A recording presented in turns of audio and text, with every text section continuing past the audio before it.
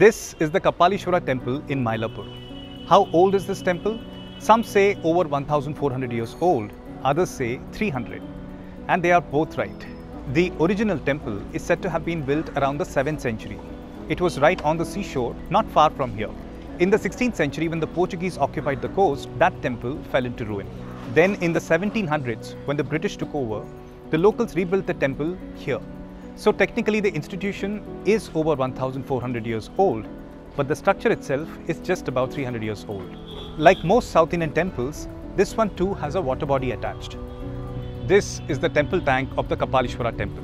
When the temple was being built, this land belonged to the Nawab of Arcot, a Muslim king.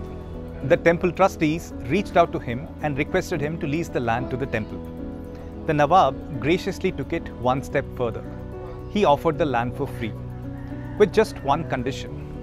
Every year, Muslims shall be permitted to draw water during the Muharram procession.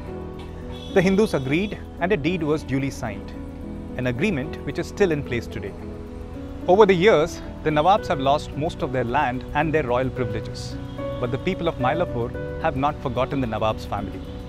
Every year during the Teppam festival, or the annual float festival that happens right here, the head of Nawab's family, the Prince of Arcot, is honoured.